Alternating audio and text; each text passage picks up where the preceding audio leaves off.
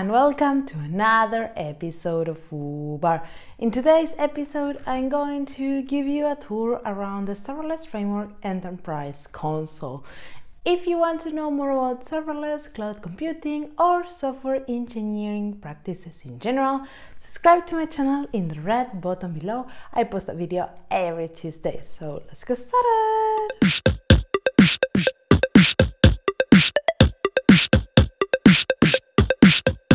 If you have been following me around, I'm using Serverless Framework since the first video ever, and it was like version 0 point something, and I've been using it since very early on, and every time they'll release something it makes me happy and I want to try it. I have a couple of other videos trying some other experiments they have done.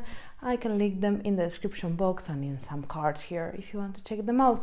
But this is a new thing that they have launched, that is the Enterprise console, and it's Enterprise but it's free if you have less than, I think, 1 million requests per month or something like that. In this video I want to give you a review or a tour around the Serverless Framework Enterprise console. I will put it in the monitoring kind of playlist because I think it's natural belonging there. But however, the console has more than monitoring. It's not only that, but I think the biggest capability that it has is the monitoring, so I will put it there next to the other kind of platforms I have reviewed. So what is this console? It's basically a place where you can operate and manage your serverless application in one place. The idea is that you don't need to have 20 different type of console for all the different things you want to do. So you can deploy, you can monitor, you can have your alerts, you can have your secrets, your team, everything under one place. And I think with time this console is going to evolve to have more and more features. I think in the market nowadays there are many tools that allow you to have this centralized thing, but the cool thing of using this platform, this console, is that it's integrated with the Serverless Framework. So if you're already using Serverless Framework, basically it just works. So you don't need to add any libraries or anything else to your project. So that's kind of a good thing for me because I'm using Serverless Framework in all my projects. So it's kind of cool to see this just happens out of the box for all my existing applications. So in this video I want to give you a tour around the console. I want to show you all the different features that you get out of it, like the monitoring, the alerts, the secret management and things like that. And I will connect an existing application because I think that's the most normal case, that you have something already built and you want to connect it to the dashboard so you can see how it works and how easy it is to connect, and then we will do some experiments. So let's get to the code. So let's first video like we started the other videos in the monitoring series by getting our monitoring test project into our computer and then doing some little modifications to it. So we are cloning it and putting another name. In this case, we are going to go with the Serverless Enterprise test name. And when it's ready, we just can open it in Visual Studio Code and get started with it. We are going to do just simple modifications, just change the name of the project.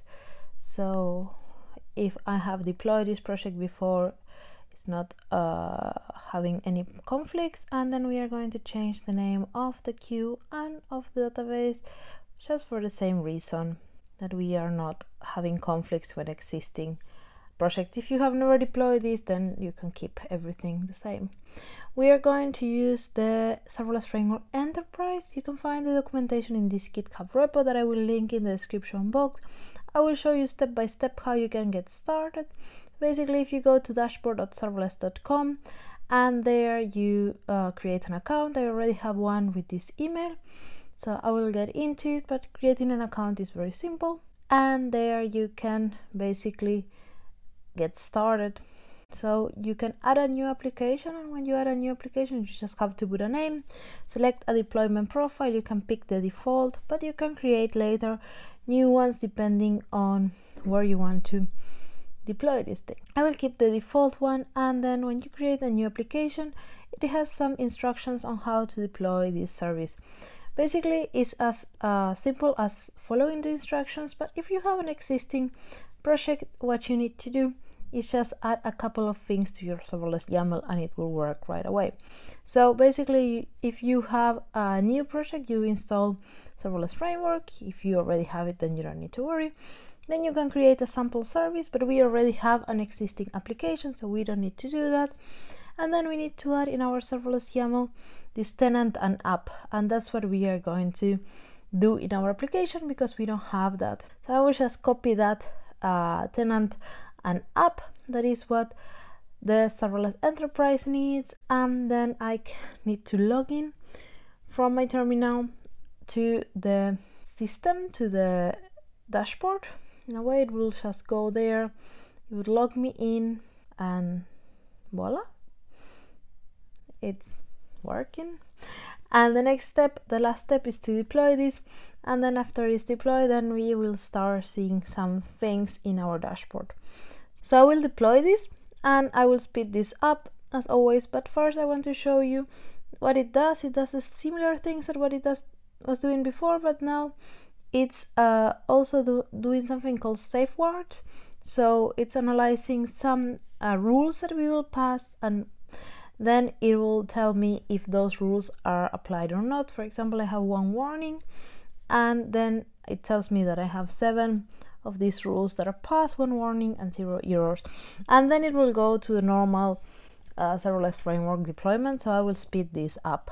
When it's completed, we go back to our dashboard and we refresh, and we will see that our application has 1 deployment, and we can see that in which region it is, and there we can see in the main console for this region we can see a thing that says activities and insights, and there it shows us the deployment, that it was deployed by FooBar, that's me, and at the time that it was deployment, then we can see the summary, how many functions, how many subscriptions. Subscriptions are the ways to trigger the functions, when it was last deployed.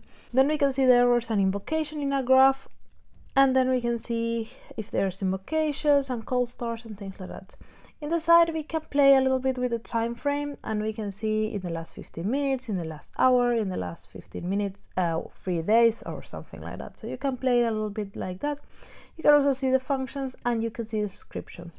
So if we click in a function, we can see when it was deployed, by whom, and which runtime, how long is the timeout. In this case, is 6 seconds. The memory, that is 1024 megabytes, the provider, the account ID, and then we can see the name of the specific function, the ARN of that function, and the handler.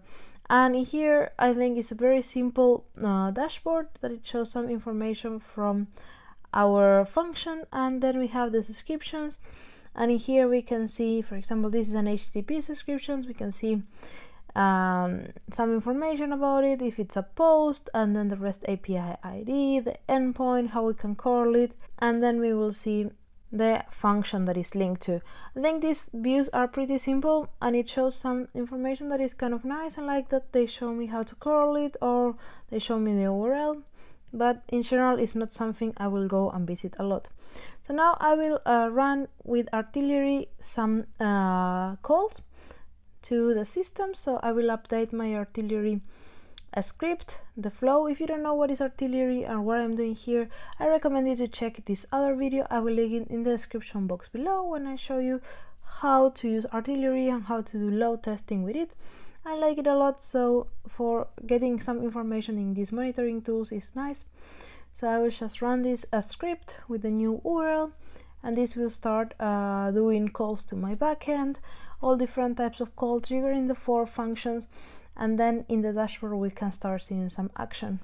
This dashboard is very simple, but the cool thing is that you don't really need to do anything to get this information. You just need to use Serverless Framework. So if you're using it, you should start getting information right out of the way, out of the box, without you importing any libraries. That's pretty nice. And then the information just comes as it comes, so you don't need to wait much. And we can see that we have many invocations in all our lambdas already. So that's pretty neat. And if we see with the time is passing, then we can get lots and lots of invocations. If we go down to this little graph, it says that we have how many invocations we have for each of the functions, how many errors. There is no errors now. And then if we go down, we can see the percentage of calls that are call starts and how many are timeouts, and we don't have any timeouts now, so that's kind of nice. In the bottom we can see the duration for our functions. I kind of don't like it that is everything in one graph. I would like to see that a little bit more separated by functions, but well, I don't know if it brings that much information to have everything for the 4 functions in one graph. It's kind of weird, but well. And then if you play a little bit with the time, you can see how the different graphs behave. One thing we're going to do is to go to profiles, and there I will show you the safe words, and that's kind of really cool. That's one of my favorite features from the dashboard, because the idea of the Serverless Framework Enterprise is not only for monitoring, but it's also to keep track of your project and maintain it in the long run. And these kind of safe words are kind of cool things to make sure that you are always kind of committing to some principles in your project when you want to deploy, that things are happening.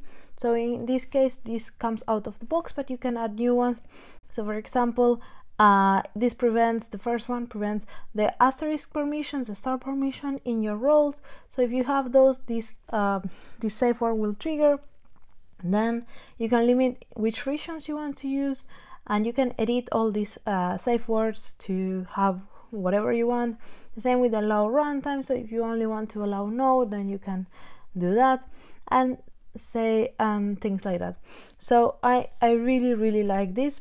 So I recommend you to explore it, because I think it's one of the quite powerful things. For example, the that letter Q is something that everybody forgets, and I think it's kind of nice that it's enforced you to use it.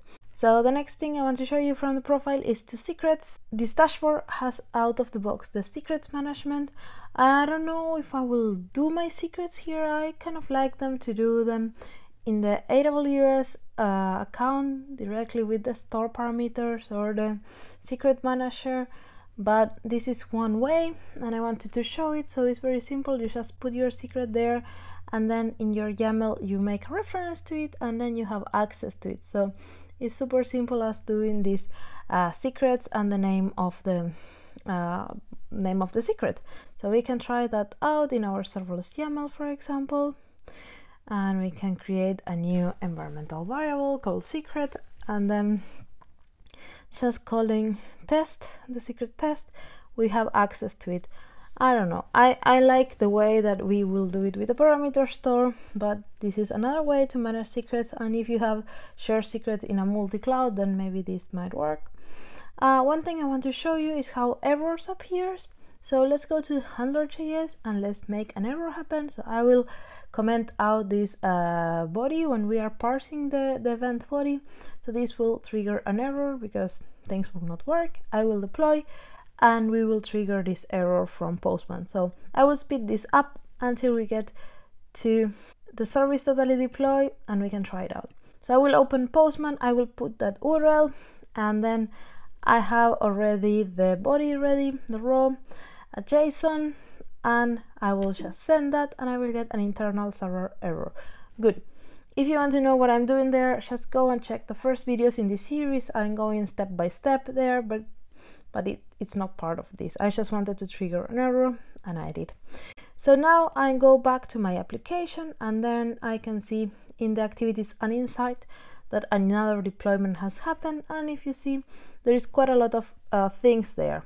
We will look at those in a moment. So if I click on the deployment, one nice thing is that it shows me when it was, by whom, and then how my safe words are, and then the changes in the serverless YAML. So that's nice. It shows that we added this secret. So that's something I like. It will be nice to have a little bit more integration, not only with the serverless YAML, but with the whole project, to know which files change. That will be something that can be nice to know for each deployment in a visual way. And then if we play a little bit with the times, we can see that how the graph moves, but we cannot see the error. I don't know why, maybe because the scale is too big, there was too many calls and there was only one error, but I would like to see it anyhow, even if the scale is a little bit off, because errors are important, but this is how it's done.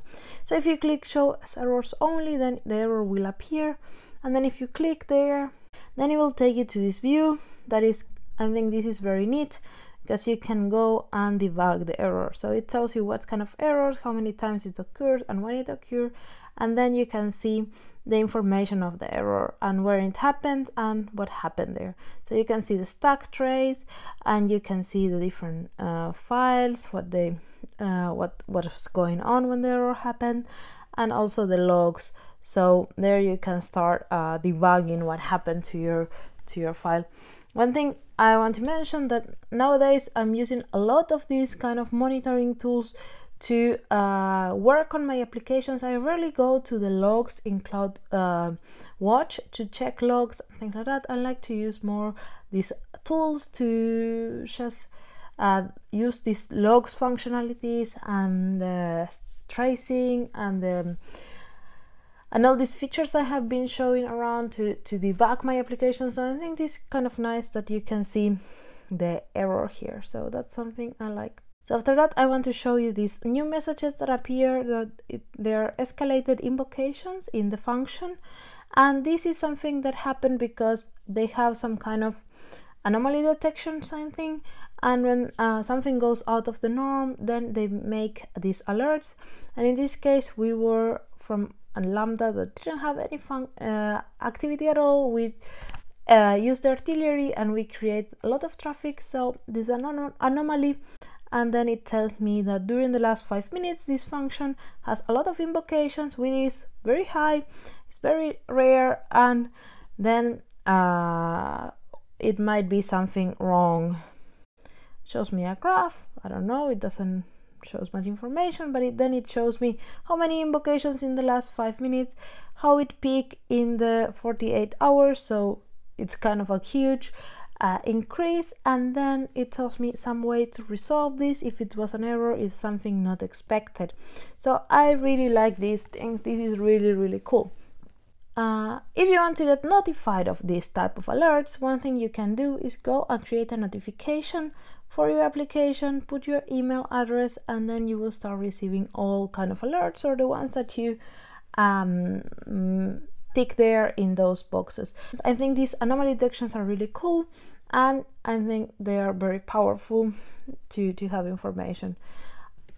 This is a quite new thing, so if you compare it with others, it might be lacking some features, but it has a lot of things that the other tools don't have.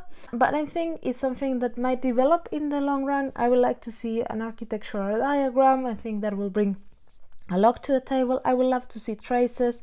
I would like to see ways that I can analyze a little bit more my application when it's up. And I would like to see more about my resources, not only about my lambdas, but I think this is very new. So let's check it out in 6 months and see where it's out.